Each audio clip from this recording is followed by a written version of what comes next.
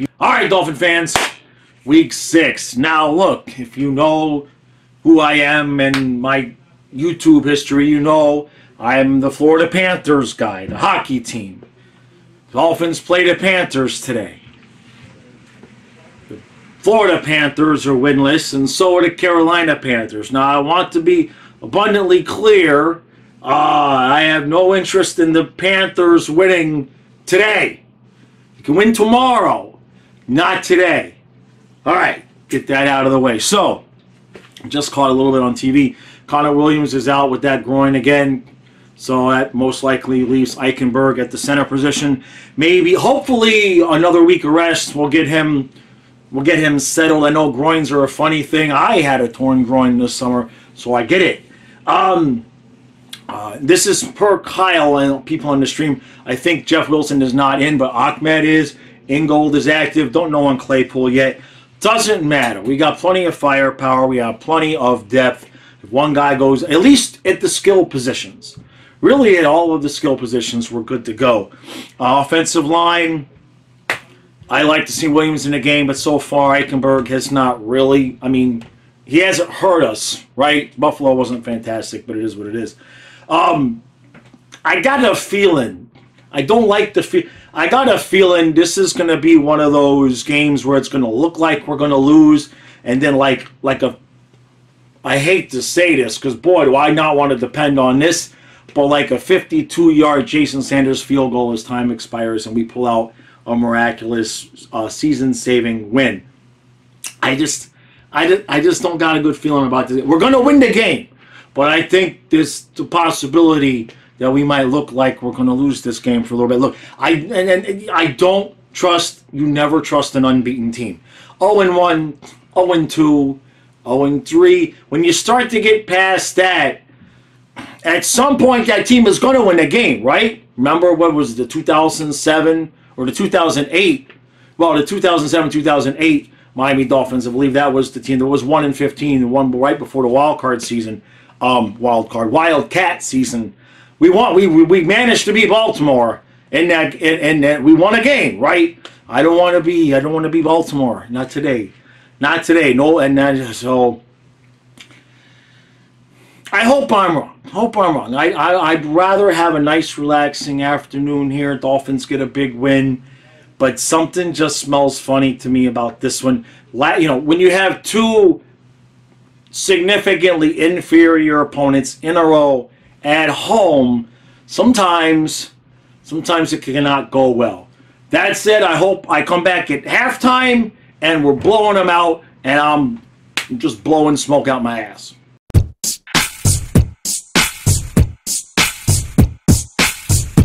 All right, so it's 21-14 at halftime. I do not think I'm going to be right about the part where we need a miracle finish at the end, but I was right to be worried and a little bit concerned about this game. But I think we have this one under control now. This defense is not good.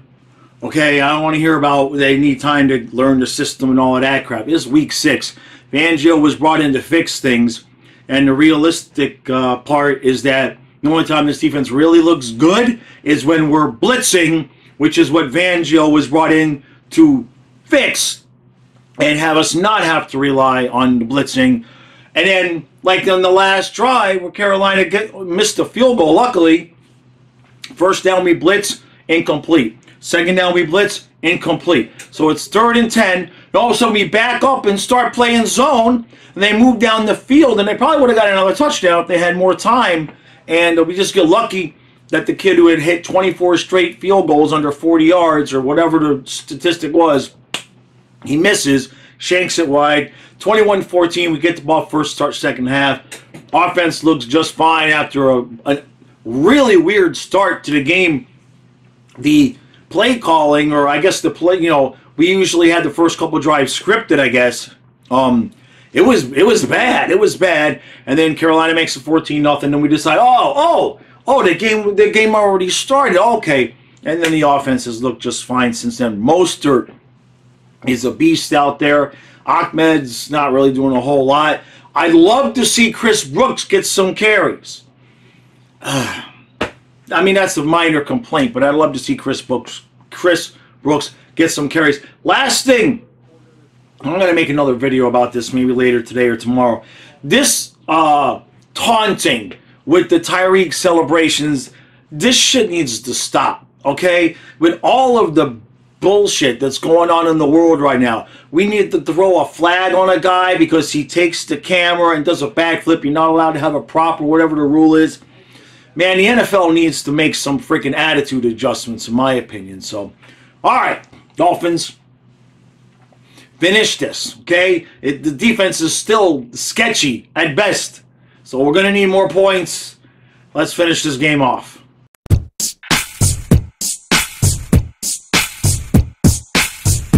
All right, so 42-21. I would feel really good about this victory if Chris Brooks had not gotten injured there right at the end. I was screaming for the kid for the second half. Get this kid some carries.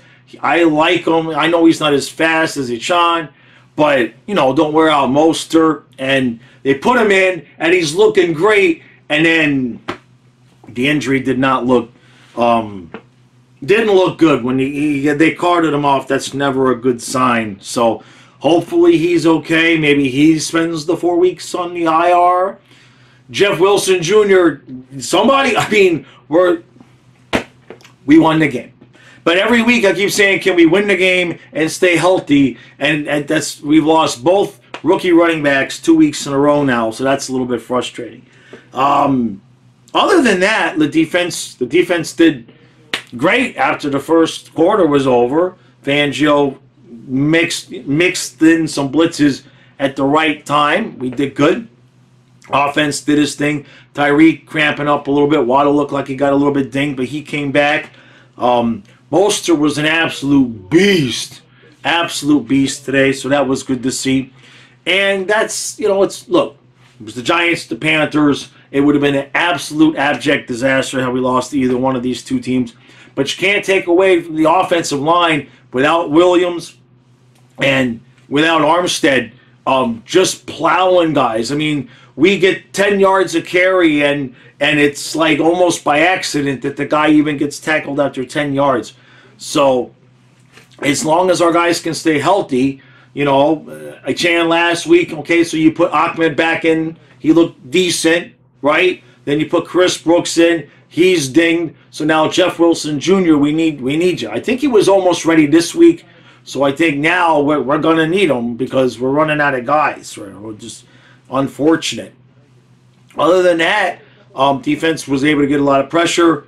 1 sack was taken away by a holding penalty, but no turnovers. We didn't get any turnovers, but it's okay. It's all right. Good to go, good to go, good to go. On to Philadelphia. Right now we get to some real important stuff here. We've got Philadelphia. Then I think we're home for the Patriots, and then we've got that Chiefs game, and then we've got the bye. It's unfortunate to not have either. I mean, I know Brooks wasn't getting a lot of carries, so that's fine. But facing both the Chiefs and the Eagles without Echan, it's unfortunate. That's why I was calling for Brooks, because you want to keep Mostert as fresh as possible. So we look good. We look good. We're 5-1. We're in first place. There's really nothing to complain about. I don't know what that was in the first quarter. I think they just kind of were sleepwalking. You know, maybe they figured they could, you know, maybe they thought Carolina was just going to come in here and lay down. Carolina does not look like an 0-6 team. They look more like a 3-3 type of team. They're not bad. This kid Bryce Young, he looks pretty good for a rookie. You know what I mean? He's not making stupid mistakes. The receivers are not really helping him. There was more than a few drops out there. So I think he's going to be okay. All right, short and sweet. Tomorrow, Trey and I will be back somewhere around noon, so we'll be looking forward to that. I know I didn't make a lot of videos this week. Matthias was here at the start of hockey season, so it was a little bit busy. So I'll have some extra content coming out here soon. Other than that, just what we needed with the exception of the injuries. These 2 weeks, it would have been perfect without losing Echan and Brooks. Next guy up attitude remains. Dolphins are 5-1. I'll see you again tomorrow.